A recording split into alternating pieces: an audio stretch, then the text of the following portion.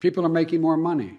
They're finding better jobs. And after decades of being mistreated and paid too little, more and more American workers have real power now to get better wages and to do what's best for themselves and their families. Some people see that as a problem. We've had this discussion in the past. I don't. I see it as long overdue. So when you hear these numbers, they're not statistics.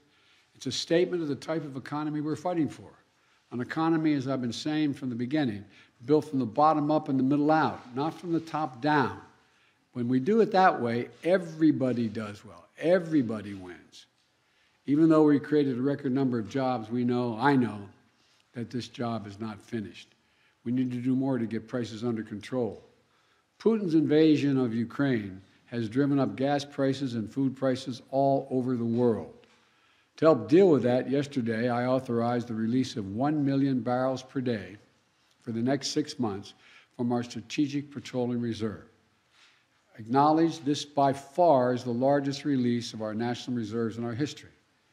It is a wartime bridge, is the way I look at it, to increase our oil supply as we work with our U.S. oil producers to ramp up their production to get us through this period.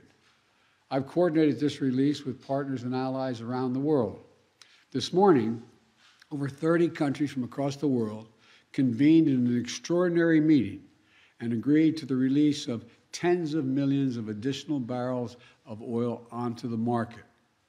Hundreds of hours of meetings with key allies, keeping them together, is paying off. Nations are coming together to deny Putin the ability to weaponize his energy resources against American families, not only American families, but families in Europe and around the world. I've also made it a priority to get America's fiscal house in order. Under my predecessor, the federal budget deficit went up every single year.